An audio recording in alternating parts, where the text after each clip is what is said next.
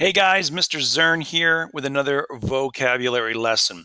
All right, so yesterday we were talking about variables and how that basically is the smallest unit of storage for a computer program, and we have global variables and local variables.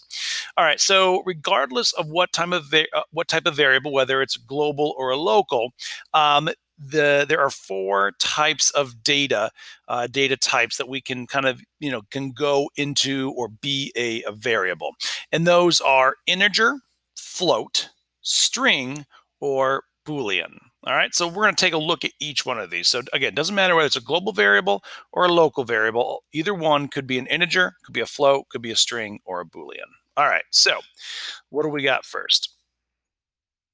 All right, the first one is integer. And so an integer is pretty simple. It's a whole number that does not have any digits or a decimal after it. So an example would be 2 or 175 or 23. But the moment we add a decimal and then a number after it, it's no longer an integer. It's something else, which we'll say here in a moment. So 2 is an integer. But if I go 2.0, which we still kind of think of as 2, it's no longer an integer. It's actually a float. And so a float is another type of number, and floats typically are much more precise. And so it's a digit followed by a decimal. So the example here is 6.8345. And so we've got a variable there, and it's a float because it's very precise. Now, kind of going back to the previous example, if I said 2, that's an integer. Once I go 2.0, that number has now become a float, and the computer kind of treats these differently. In Blockly, it's not, but as we get into Python, it will. So we've got an integer, which is sort of just a whole number. We've got a float, which is a number with a decimal, and then next we have a string. And that's, at this point, that's all we've been working with, especially in Blockly, is we've been, asking like your name and then how are you, and people are putting in, their name, whether, it's Adam or John or Jill, answer the hello, good or bad or terrible to the other question there. But that text is a string. And so it's text or characters displayed by a program.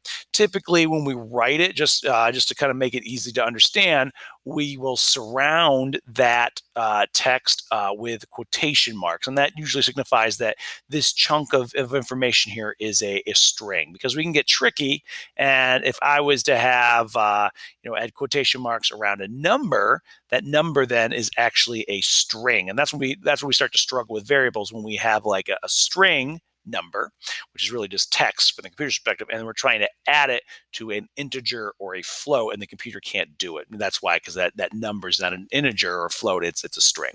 But basically, we can think of it as text, really, but anything inside of quotation marks will become as a string, considered a string variable.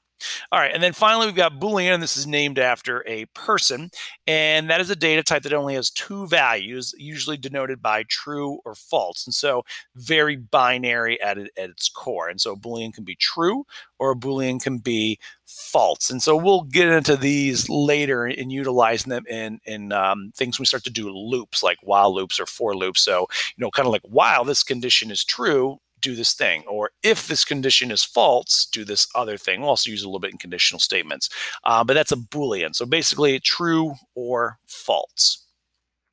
All right, so take a look here. I'm going to have you pause the video here and there. So 3.16, what kind of variable is that? So pause it there and think, and then, if you just shout it out or whatever on your own there, what is it? All right, if you said float, you're correct, because it has a decimal after it. Next, we've got 7. What kind of variable is that? If you said integer, you're correct. Again, no decimal. All right, third, we have false. False. And if you said Boolean, that's correct. All right, next we've got hello. And if you said string, great job. That's a string. Got those quotation marks there. All right, next row, we have 7. And you can't see my air quotes here. It's a video.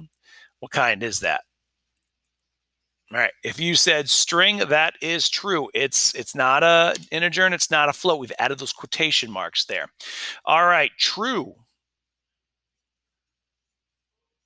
If you said Boolean, that is correct. 5.0, that's a float. False.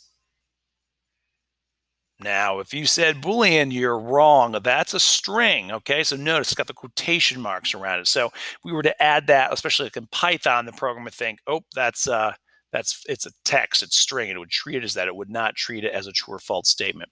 42. If you said integer, you're correct. Print. That's right, a string. If you said string, false. Yep, this time it's a Boolean. This time it's a Boolean. And then 50. That's right. If you said integer, great job. All right. So basically, we've got variables we talked about, local and global, and it doesn't matter whether it's a local variable or a global variable. It could be an integer, a whole number. Could be a float, a number with a decimal. Could be a string. All right. Right. Typically text surrounded by quotation marks, and then it could be a Boolean, so it's a true or false statement. All right, folks. Oops. We don't go to the next one yet. I'll talk to you guys later. Come on, there we go. And I'll see you guys in person soon. Bye.